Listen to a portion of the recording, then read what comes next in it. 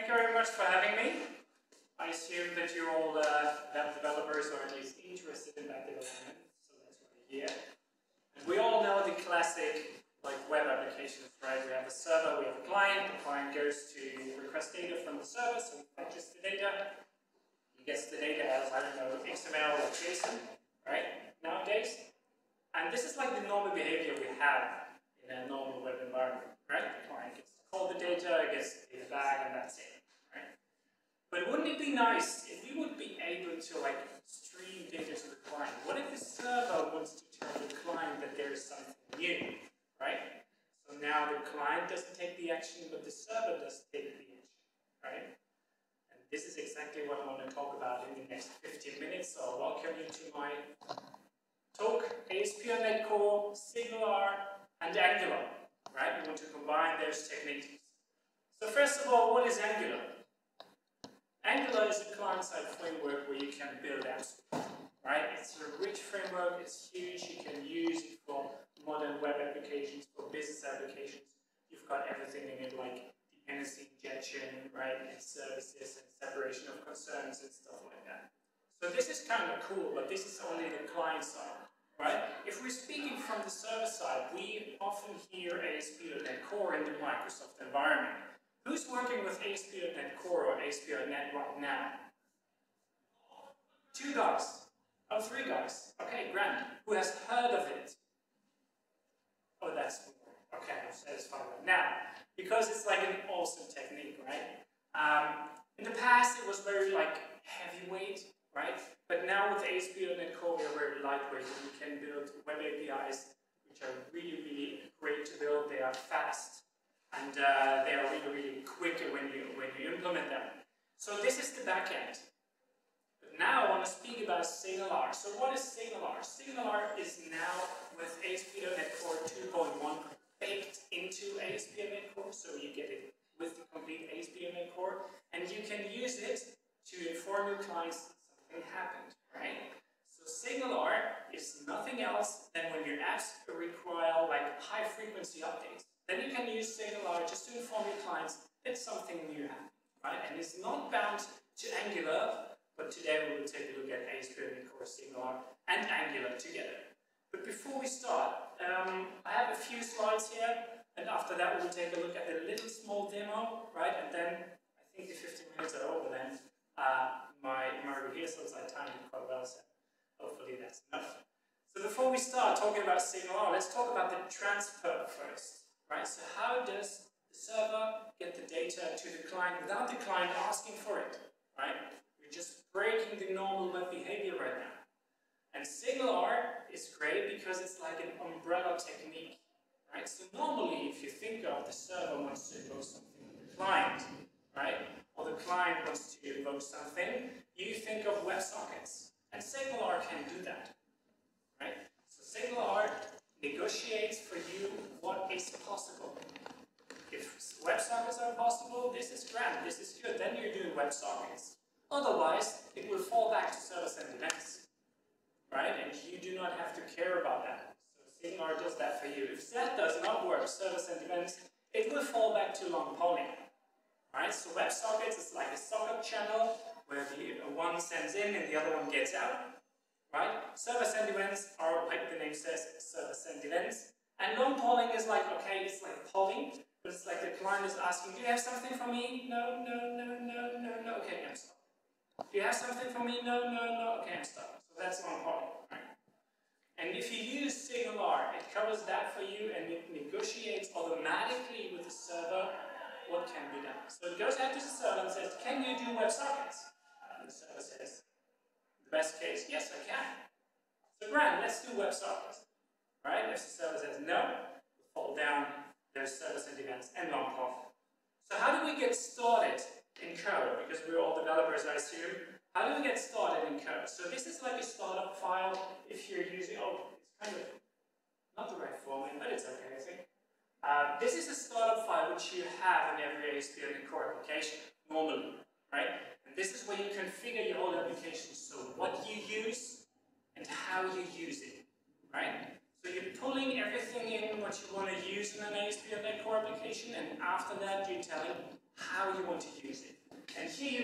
that we're adding SignalR to our services. It's like a fluent API, right? So you tell the API, okay, I want to add SignalR to your box, to your toolbox, actually. And after that, you say, okay, please use SignalR, and we are configuring it. And here we tell routes.mapHub with a class that's generic to a specific route, in this case, to-do hub. This is a route. So what is a hub? Right? A hub is just a base class that we can derive from it. A hub is like the pipeline that allows your client and server to call methods on each other. So you absolutely need that if you want to establish a connection with SignalR between your server and your client, right? And this is how a hub can look like, right? It's a public class chat hub that we derive from hub, and on that method, on that class, you can define methods which can be invoked from the client, from JavaScript, right? SignalR is not bound to Angular. It can be used in any front-end framework you want, or even plain JavaScript if you do that. If you're kind of masochistic, it's just like plain JavaScript, right? So all these methods you define here with its parameters, it can be invoked from the client. And then you can broadcast this message when you say clients all send async or receive the message, right? And this is where SignalR broadcasts to all connected clients, right? And you can even register on events on that hub. So just think of you did like a chat application, and you want to display the message user 123 just joined the channel. Then you can register on the unconnected async or on disconnected async if a user leaves that whole thing, right? Just think of you want to display like you want to do a game or something, or you want to display the latest documents. Your boss is driving home, and you said, okay, I just save that document, and then it automatically comes up to the list your doc sees on the smartphone, right? And you can automatically click, right? So this is what these hubs are for. You can broadcast something, and this method can be evoked from the client. Okay, so that's the server side. That is really what we have to do on the server side. It's not more. So what do we have to do on the client side? And once again, this is not bound to Angular. This is working with plain JavaScript as well, right? So first of all, what the ASP.NET team or the ASP.NET Core team did was they offered us, or they're providing us, an NPM package, which is awesome. But there are two packages around right now, right? There's ASP.NET/SignalR, and there's a package called ASP.NET SignalR-Client. The client one is outdated, right? It says a message, it's not getting worked on anymore. You should use that package. So we can install it via npm. We can do npm install at ASP.NET/SignalR, right? And then we are in a usual Angular environment in our TypeScript file, and then we can import everything what we need from that package. In this case, we're importing the hub connection and the hub connection builder. And after that, you can say new hub connection builder with URL. And this URL is exactly the URL your API, your backend is running on, concatenated with the hub route we just mapped in the startup class. Right? It's exactly that. So here we're just targeting the hub class with the hub route we just defined in our startup.cs. And after that we say build and we get back a connection. So that's basically it. Now you establish the connection, well, nearly. The next thing we can do is we can say to that connection, okay, on a specific event, in this case on item added or on item updated, right? Or on new value received. Think of machine values, and you're getting the temperature pushed every second into your client app, right? So you can see on your mobile phone, on your web page, what the temperature of your machines is. Yeah? So connection on item added, and you're getting past the parameter, and then you can do something in your Angular environment, right? And if you, it's best case or it's best practice if you build the connection, and then you register on your event, and after that, you're doing the connection start, right? This is the best practice. So you should do it that way. You see it very often, right? So this is how you can just invoke, or when the server sends out this message, you can react to it. But otherwise, on the other side, you can also invoke some messages from the client. So right now, we are connection invoke this method send message we have on the hub. So what this does is it just calls methods on the hub, passing these parameters, user and message, and broadcasting it to all the other clients, which we just saw on the server side. Right? So that's it. I just want to show you a short demo of that. It's not working? Give it time. Hopefully I prepared a grand demo. Well, there we are. There we are. Okay, so what I did was, I have an application here which is separated to client and server, right? So these are completely separated. There's a REST constraint. We have the client side on the one hand and the server side on the other hand. The server side is an ASP.NET Core application. Everything what we're doing is, like here you see that startup file. You see something? We're adding SignalR here, right? And underneath we're using that SignalR. We are defining a to-do hub. And if we now take a look at the hub here, you see that it's completely empty. Why is it empty? And the reason why I show you that demo is that the hub methods, which can be invoked from the client, are just one way to broadcast messages. In this case, I built a to-do hub, right? It's just a to-do application which broadcasts the to-do items to all the connected clients. But I want to invoke, or I want to broadcast that to-do items when a post request comes in. I do not want to have a request to the hub once again to broadcast it. I want to have it as a side effect. When I post a new item, I want it to be broadcasted, right? And what we can do, besides using normal hub functions, we can go in our controller. The controller in ASP.NET is just defining our REST interface. There all the get, post, put, delete methods are on, actually. And what we can do is we can inject the iHub context from that hub. You need that hub again here. It's like this pipeline, so you need that class. We can inject this iHub context via dependency injection to our controller. And on that hub context, we can then call clients all send async and then define a method. Right? So it's like the same code, but it's not in the hub. I just pulled it into the controller. So you have these two techniques to broadcast something. Right? And if a post request comes in, I broadcast to every client item added, and if a put request comes in, I broadcast item updated. Right? So that's server side. On the client side, I just did a normal Angular CLI application. Right? And I did a service which is a SignalR service where you see exactly what you've seen before. Right? We're just building the connection, we're registering on the events. After that, we are starting the connection, we get back a promise, we can log out the errors, and so on and so forth.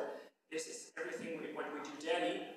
And with that SignalR service, I just abstracted the complete communication. Now the sun comes out. That's good. So, when I do now start the application, let's do that.